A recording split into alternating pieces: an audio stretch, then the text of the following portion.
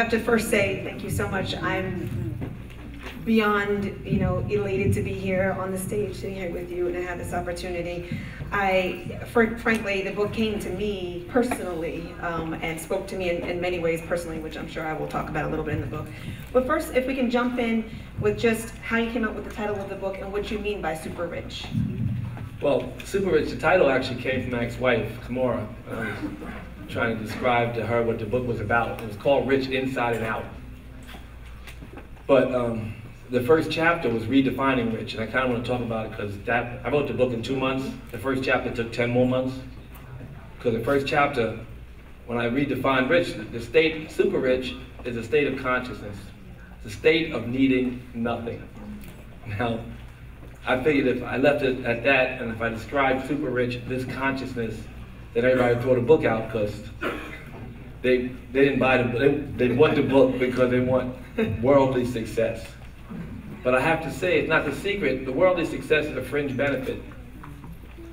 The success in coming to the core is first, and very sticky and very attractive. And one thing Rev, my brother, is a long line of prosperity preachers from Reverend Ike and Bishop Jordan, and Rev, my brother. They got Rolls Royces and stuff.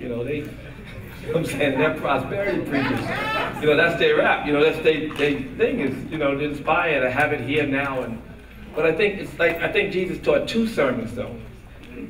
He taught one to the masses who are anxiety prone and had to pay the Romans their taxes on time. And the rap was, to be a good servant, be a good giver. Be a good giver, you'll be a great getter. And as a carrot, you'll be a great getter. You'll pay the Romans their taxes. Relax, be a good servant. And they would trade the masses. He told his disciples, be a good giver, be a good servant, and you'll be happy, you'll be closer to God. And of course, those people, they were more prosperous. It was very easy for them because they gave without expectation. And good givers are great getters, and a greater giver is a giver who gives from his heart and freely, much more attractive than the guy who comes trading. You know that. Here comes the guy, he got a rap, but he really wants some return. Here comes the guy who just wants to make you better. You choose that guy who makes you better. So there are 2 sermons. And this book is based on the one that was to the disciples that made them even more prosperous and more at ease and happier and closer to God.